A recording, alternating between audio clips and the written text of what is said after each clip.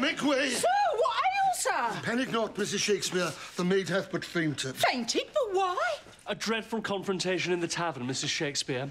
Susanna was making merry with a group of young people when a boy called Claude did approach and defame her most vilely, calling her a tarting slap. I Sue, a tarting slap? Never. Afraid so, Mrs. S. Seems she was seen snogging some other bloke and letting him cop a feel up. I never done it, Mum, I swear.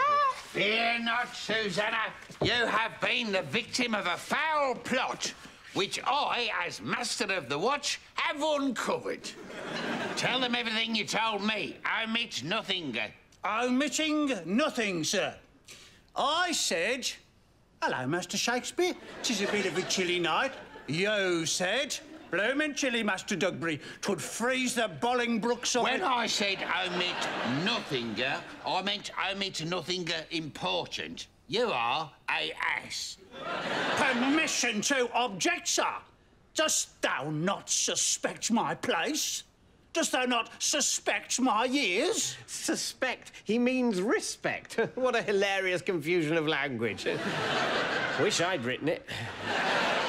I'm sure in time you will. I was doing my watching. I was watching here. I was watching there. I was watching everywhere. That'd be my job, as we be called the watch.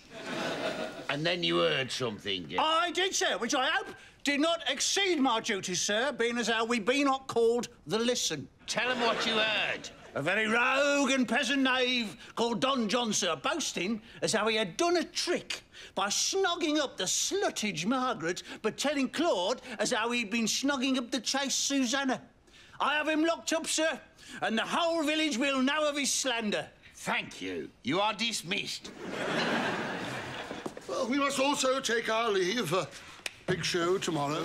It's so important to bring arts to the regions. It's very culturally divisive that the entertainment industry is so London-centric. Like mad culturally divisive. I agree. Why should there not be a theatre or production facility elsewhere? The Lancashire village of Salford, for example. Except then we'd all be horribly inconvenienced whenever we wanted to work there. Let's be moved, I suppose. Went to live in the north. Perhaps best left as it is, so we'll see you on. Good evening. Thank you so much, Mr. Burke. Oh, well done, husband. Brilliant police work. A rogue unmasked and Susanna's name be cleared. And I can get my Claude back. This Claude must be taught a lesson before he be welcomed back into the fold. And I have a brilliant idea. Oh, God.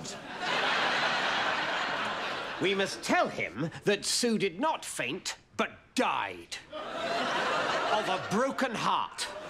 Then will I, as stern father, go to Claude and inform him that, as penance, he must get with my niece Prue instead. Then, when Claude comes here for Prue, he will find this Prue all veiled, because, bet you can't guess... It's me. Oh, you did guess. Well, yes, you will reveal yourself as Sue, Claude will have been taught his lesson, you will take him back, and all will be love and joy.